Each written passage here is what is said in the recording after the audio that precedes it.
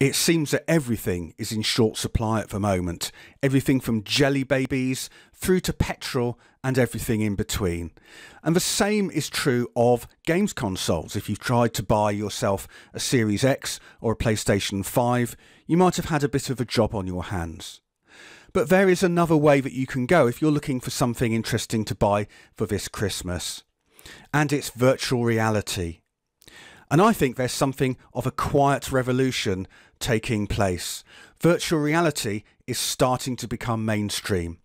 And I think that when we look back on the early 2020s, we will acknowledge that this was the time when virtual reality basically came of age. When you think of virtual reality, you might think of something like this. This is where we were in the mid to late 90s. It doesn't really look much like reality at all. And really, it was simply a virtual representation of a very basic set of graphics, albeit rendered not very well in very low resolution in front of our eyes. You might, however, think of the other extreme and something like Ready Player One. Well, we're not that far away from Ready Player One. We're closer than you might think.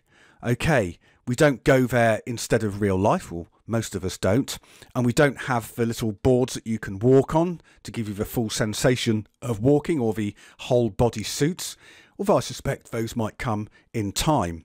The truth is somewhere in the middle. But we certainly at the moment have breakout technology. Things started to get mainstream really in autumn 2016 with the release of PlayStation VR. And this brought VR to the masses, and there were some really, really good games, and there continue to be some excellent games on PlayStation VR.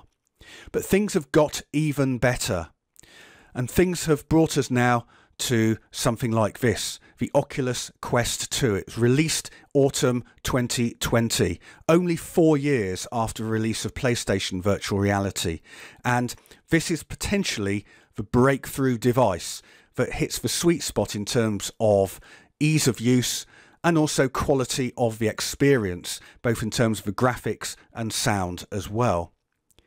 And let's just look at how far we've come in 4 years in terms of the setup.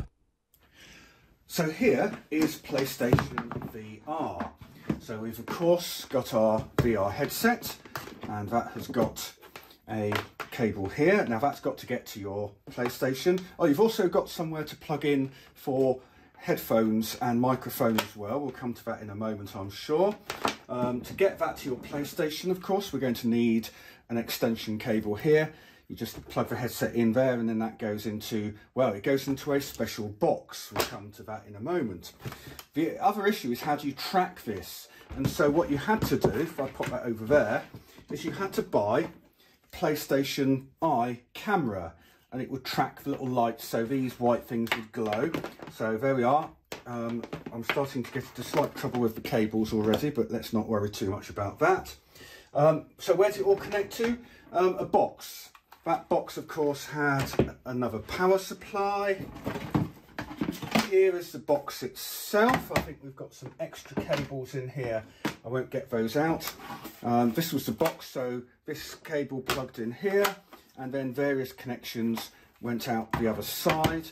Of course, one of the problems with this is that they released the box with a different version of the HDMI to the PlayStation Pro.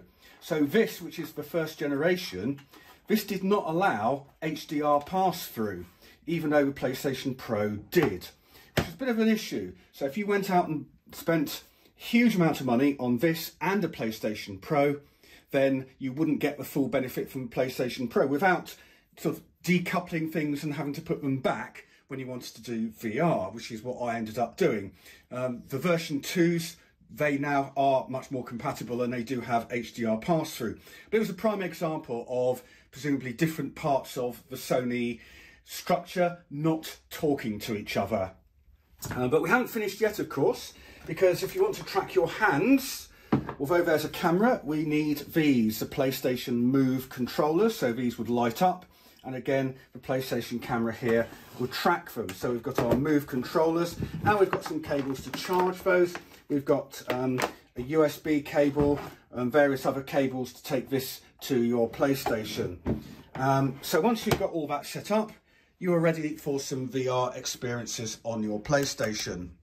Here's the Oculus Quest 2, and you can buy, this is the official little pod for it, which is rather nice. And if I want to use this, all I have to do, here's the headset, and here are two controllers that I can have in my hand.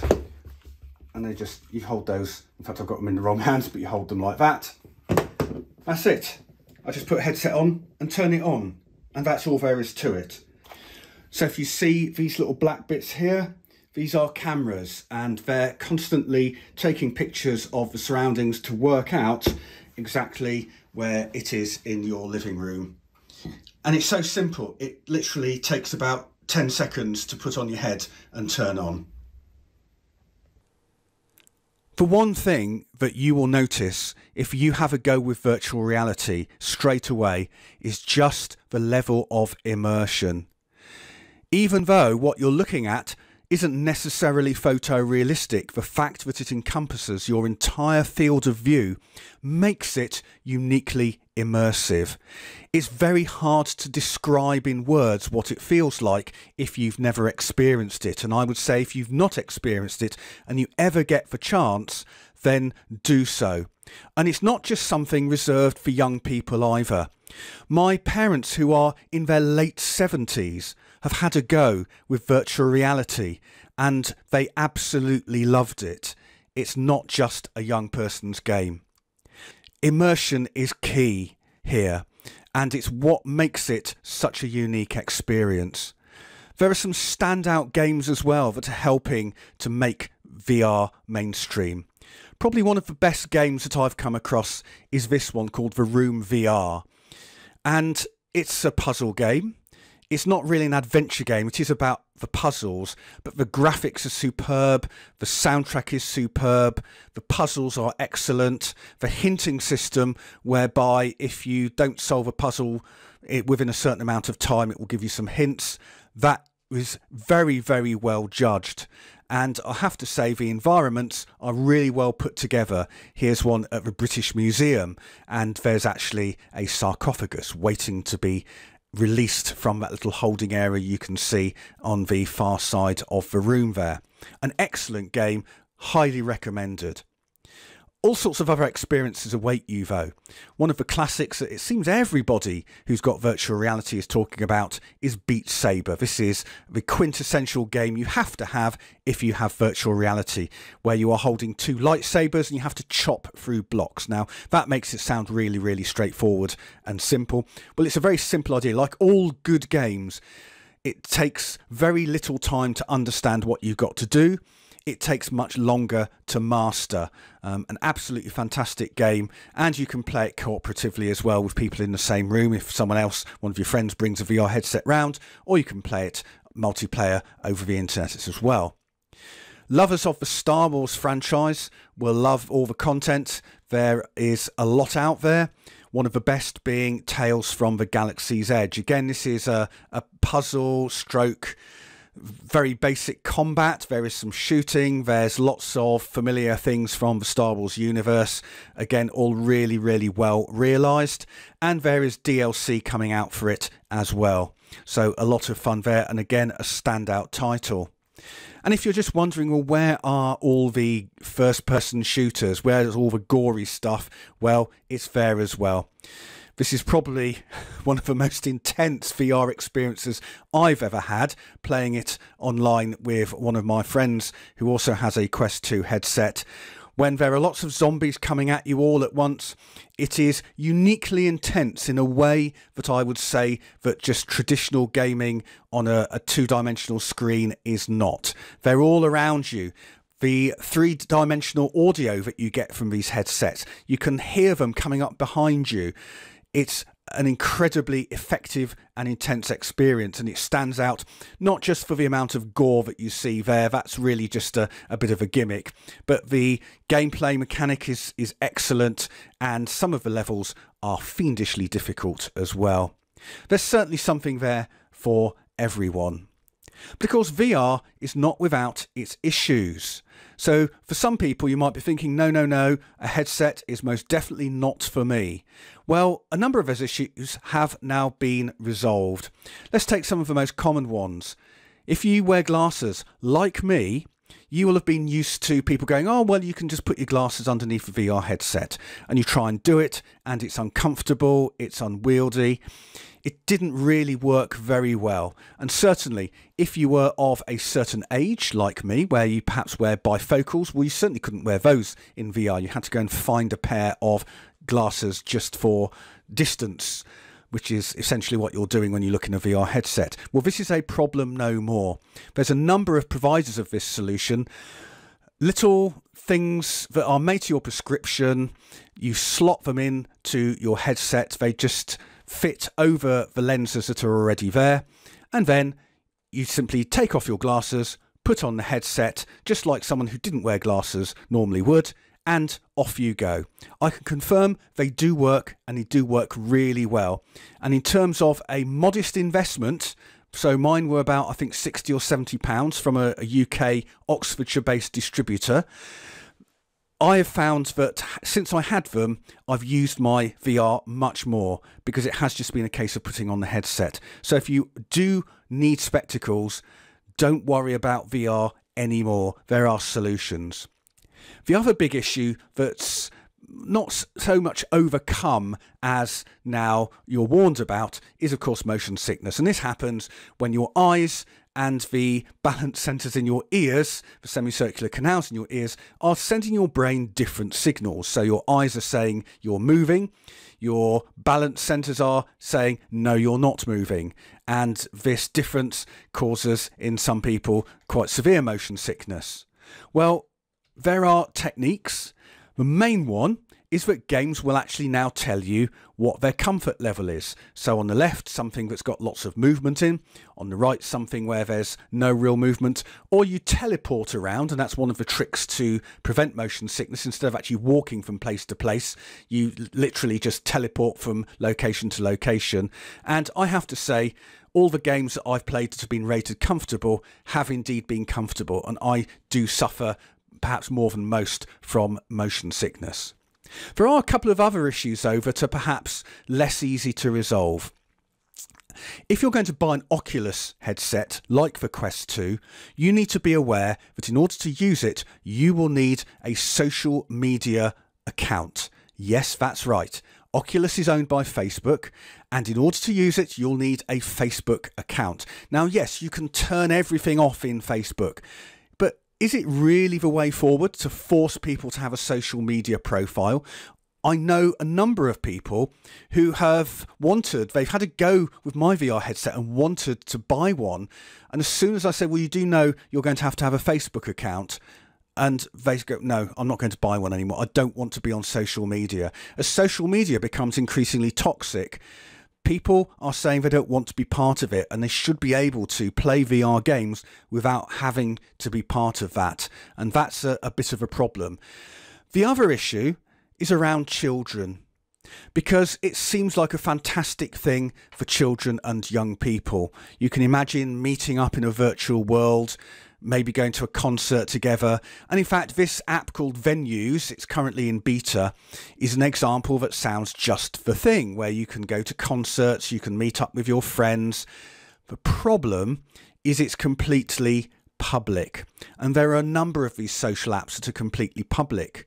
Well, you might say, what about parental controls? Well, there aren't really any parental controls, because remember, you needed a Facebook account, and you have to be 13 or more to have a Facebook account. And so you don't get the parental controls that you would expect with younger children's accounts. But what this does mean is that if these headsets are given to children younger than that, well, they'll be using an account that is assuming that they are an older teenager or an adult.